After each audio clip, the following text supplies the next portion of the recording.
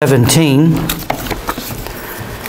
We're going to look at the second part of Paul's message on Mars Hill as he preaches creation evangelism. In Acts chapter 17, Paul has come to a place there, the Areopagus is mentioned in verse 19. Now remember, this is like a rock that has stairs that goes up to it and then has seating on the top. And as he stands to preach, the Parthenon is in the background as he's given this opportunity to give them the gospel of Jesus Christ. So look what he would as he says in verse 22, and then Paul stood in the midst of Mars Hill and said, "Ye men of Athens, I perceive that in all things ye are too superstitious. For I passed by, and behold, their devotions, your devotions, I found an altar with this inscription, To the unknown God, whom therefore ye ignorantly worship, Him I declare unto you. God that made the world and all things therein, seeing that He is Lord and heaven of earth, dwelleth not in temples made with hands, neither is worshipped with men's hands as though He needed anything, seeth He giveth to all life and breath and all things, hath made one blood all nations of men for to dwell on the face of the earth, hath determined the times before appointed and the bounds of their habitation, that they should seek the Lord, if haply they might feel after Him and find Him, though He be not far from every one of us. For in Him we live and move and have our being, as certain also of your own poets have said, for we are also His offspring. For as much then as we are the offspring of God, we ought not to think that the Godhead is likened to gold or silver or stone or graven by an art and man's device. In the times of this ignorance God winked at, but now hath commanded all men everywhere to repent." So as Paul is standing there on the Areopagus of Mars Hill, in front of all these Epicureans and Stoics that have gathered together, neither one of them believe in their God. One focuses on experience. One says that God is everywhere in pantheism and is in all things. And as now he sees all these gods.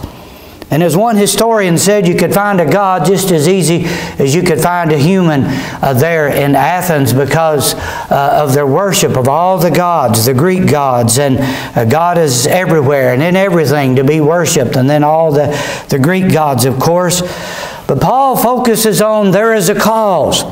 As he's walked around Athens and seen the sinfulness of man, the heathenness of man, and all their gods, he tells us that certainly that they need the one true God, and he sees this inscription, to the unknown God. In other words, in case they missed a God, they just made an inscription. In case we left out one, this is to Him. And Paul said, you did leave out one God, and that's the one true God. And of course, the heathen of mankind and the depravity of their worship brought out to Paul that man is a sinner. And he brought out, therefore, whereby one man's sin entered into the world. And we heard about the sinfulness of man, that there's none righteous, no, not one, and the depravity of man. As he would, I believe, bring out the thoughts of Romans chapter 1, that man is serving the creation and not the Creator. And certainly we see in this day in which we live that man is stooped in immorality and sin, whether it be humanism, hedonism, atheism, materialism, and secularism, that there is no God. God's not involved in anything. There's no heaven. There's no hell. When you die, that's just the end of it all. So we hear from our world, you only go around once in life, so get all the gusto you can. Party, live it up. So what are they telling these millennials and the Generation Z and the next ones that's coming up? Well, there is no God, just party. So that's what they're getting ready to do the month of March with all the spring breaks and the wickedness and the drunkenness. There is no God. And sad to say, there are going to be some that's going to drink themselves to death, or some going to be partying, and all the things that's going to be going on. Well, what do you expect when you have all these isms and philosophies? And Paul is trying to say to these Greeks, man is a sinner, and there is a God. So he draws their attention, not only as we see about the sinfulness of man, there's a cause, because there is a Creator. Notice as he draws their attention to God, the Creator, there's something that he brings out. Notice what he says, that God that made the world and all things therein. You see, again, this lie and the lies of the devil are being pumped into young people, into our college students, into moms and dads, into all of us. And if you tell a lie big enough, loud enough, long enough, then maybe people will believe it. Well, lies like there is no God, there is no Creator, there is no gender, or you don't even know what you are, and you can change what you are if you want to.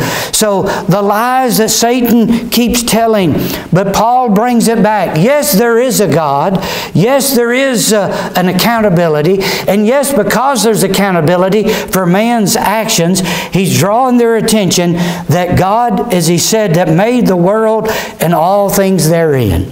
Again, I like Isaiah that says in Isaiah 42 and verse 5, thus saith God the Lord, He that created the heavens and stretched them out, and He that spread forth the earth, and that which cometh out of it, He that giveth breath unto the people upon it, and spirit to them that walk therein. What a wonderful truth. You know, to realize that creation makes more sense than evolution. I'll never forget what Henry Morris said many years ago, and I've never forgotten it.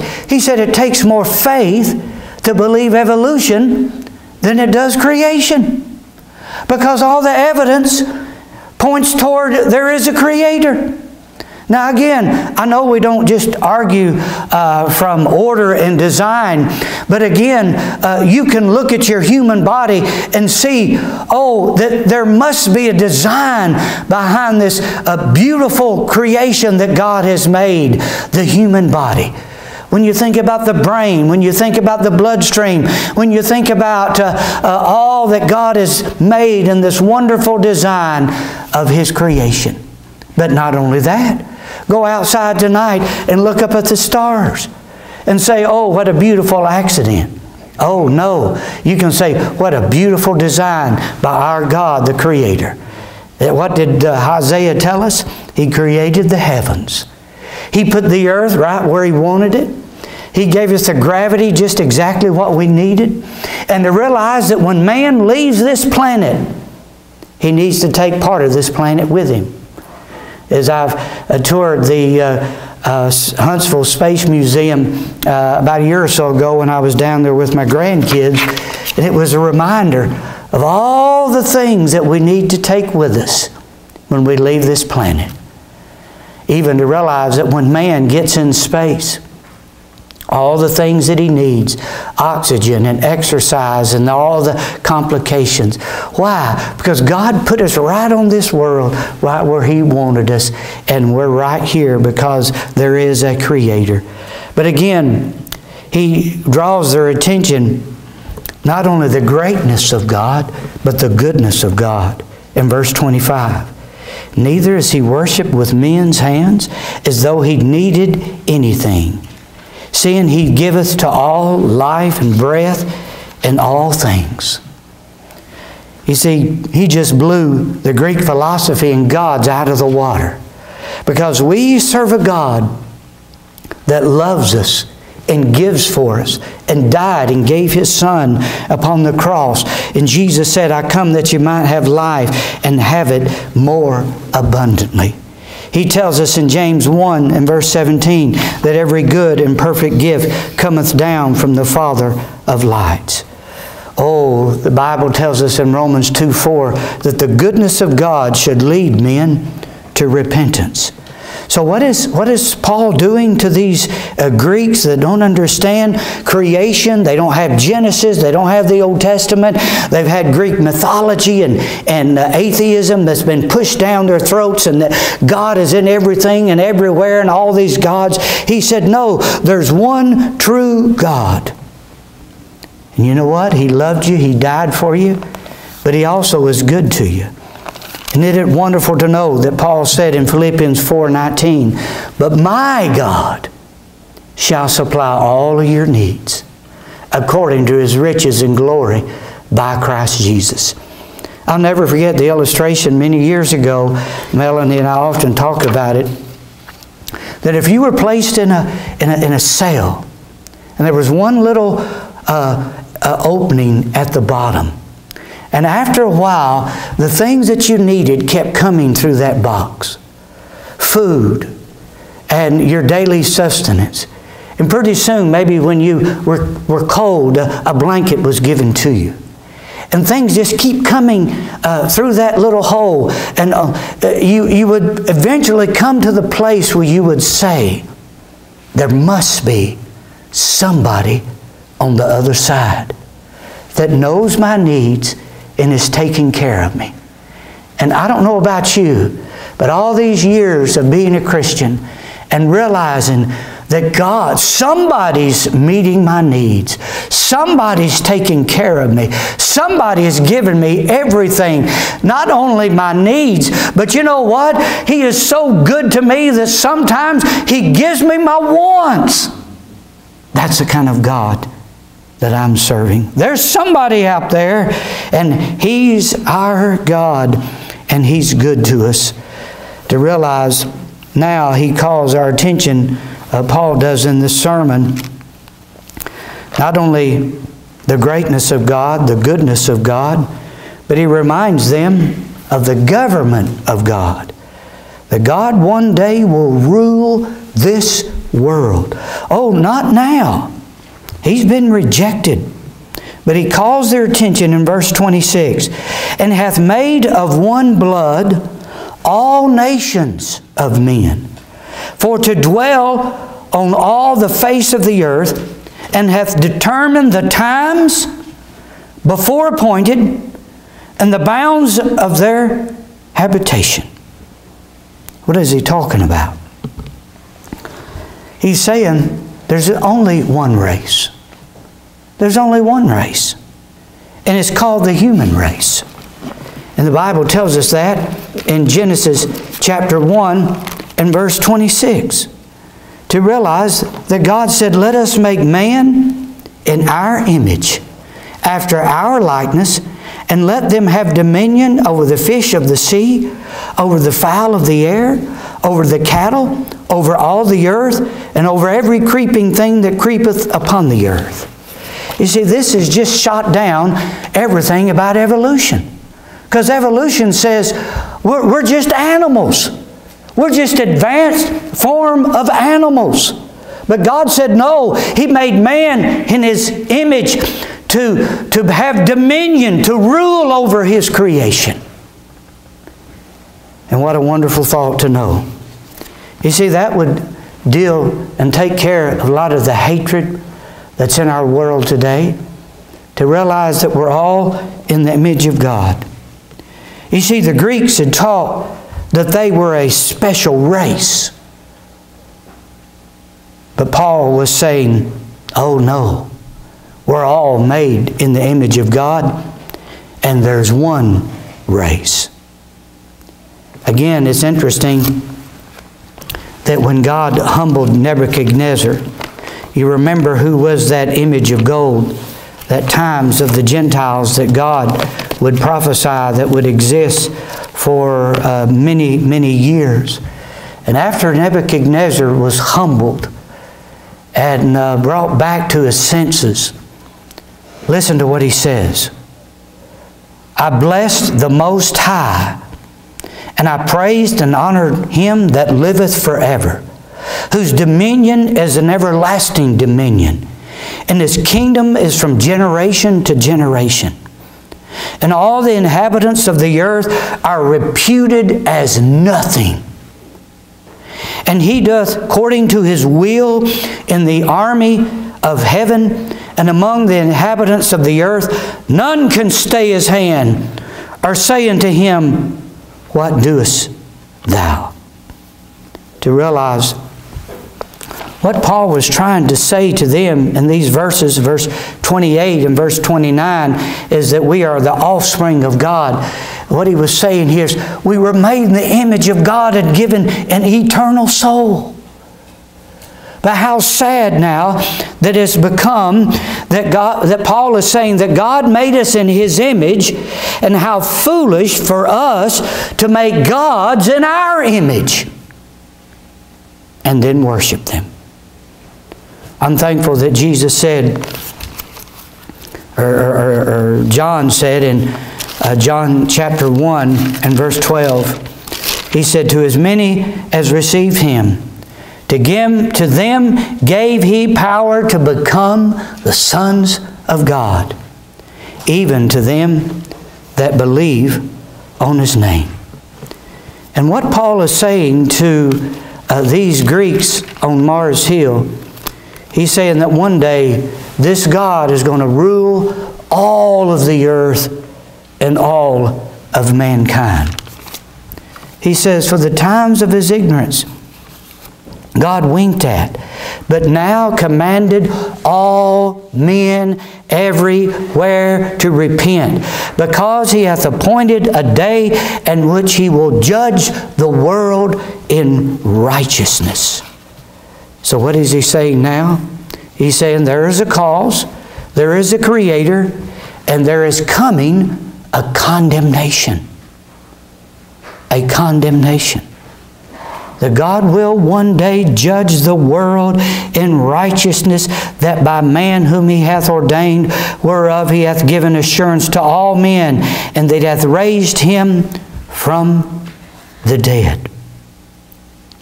In other words, God has demanded now that men through faith in the Lord Jesus Christ put their trust in Him. Paul explained it this way in Romans chapter 3 and verse 25, when he said, whom God has set forth to be a propitiation through faith in His blood, to declare His righteousness for the remission of sins that are passed through the forbearance, that means the long suffering of God, to declare, I say, at this time His righteousness, that He might be just and the justifier of him which believeth in Jesus. Again, listen a little bit later as we have recorded in the book of Acts, chapter 20 and verse 21.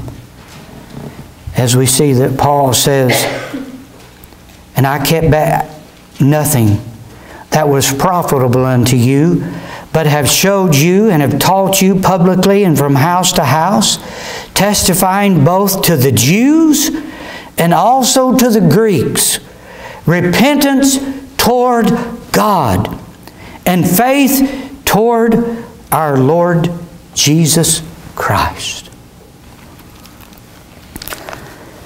So what is Paul saying to these Greeks that are worshiping all kind of gods? He's saying there is a cause because man is a sinner. He's saying there is a Creator. Yes, there is a Creator. You were made in the image of God. There is an accountability. And there is a coming condemnation. I close with what Peter would tell us in 2 Peter chapter 3 and verse 3. Listen to what he says. Knowing this first, that there shall come in the last days scoffers, walking after their own lust, saying, Where is the promise of His coming? For since the fathers fell asleep, all things continue as they were from the beginning of creation. For this they willingly are ignorant. Now it's one thing to be ignorant, that you just don't know. But it's another thing to say, I don't want to know. My mind's made up. Don't confuse me with the facts. Now notice what Peter says. In the last days, there's going to be three things that men will willingly say, I don't want to believe it. I don't care what science says. I don't care what the Bible says. I don't care what the evidence says all around me. I don't want to believe it. Three things. Notice what he says.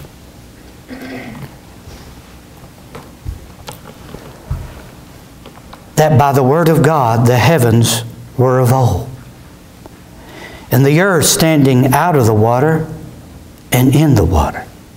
What is that? That's creation. That's creation.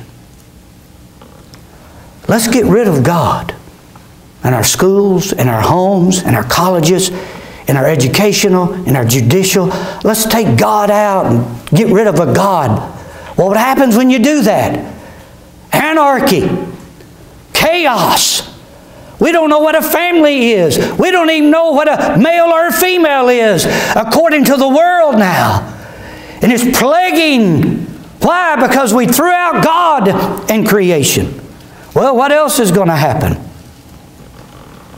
Whereby the world that then was, being overflowed with water, perished. The word is a cataclysm. And what is that? The flood. You see, if the world has to admit that there was a flood, I'm talking about a universal worldwide flood, not some kind of local flood. Then if they can get rid of that, then they can say that God didn't judge man because of his sin. Let's get rid of that. So what do? They laugh, they scoff. The evidence points toward a global flood. Well, we're not going to believe that either. But notice what else. But the heavens and the earth which are now, right now, by the same word are kept in store, reserved unto fire against the day of judgment and perdition of ungodly men. In other words, they're going to deny the coming of the Lord. And that's why Paul says in verse 8, Beloved, be not ignorant of this one thing, that one day is with the Lord 1,000 years, and 1,000 years is one day. As we said this morning, what is Peter saying here? Now remember back what he said, scoffers saying, where is this coming? You Christians been talking about this coming of the Lord for 2,000 years. We don't see nothing like that. We don't believe that. Well, Paul said, or Peter's saying, well, with God, it's only been like 2 days. With God, 1,000 years is just like one day. It's like God just said it not 2,000 years ago, but just a couple days ago. He's coming. Oh, we're in the last days. I believe that. But you know, Paul was preaching to these heathen that didn't want to believe in a God. And thank God there were some conversions. As we close the book, the chapter in 34, there were some women and others who came to Christ that listened. And I hope that you and I can convince this world that wants to be willingly ignorant. Yes, there is a Creator. There is a Creator. There is a cause and there is coming condemnation. Father, I believe that, as Peter said, that in the last days, I believe we're there. And Lord, I pray that you'd help us to continue like Paul to say, I don't care what science says. Yes, you didn't evolve through millions of years. You were created in the image of God and have an eternal soul, and you're going to spend eternity somewhere, heaven or hell. And you're going to give an account of your life. And Revelation says they were judged out of the books, and the books were the works and the lives that people lived. Lord, help us. Help us in these latter days to bring this world back. That there is a cause, man is a sinner, there is a Creator, and there is a coming condemnation. Help us. In Jesus' name, amen.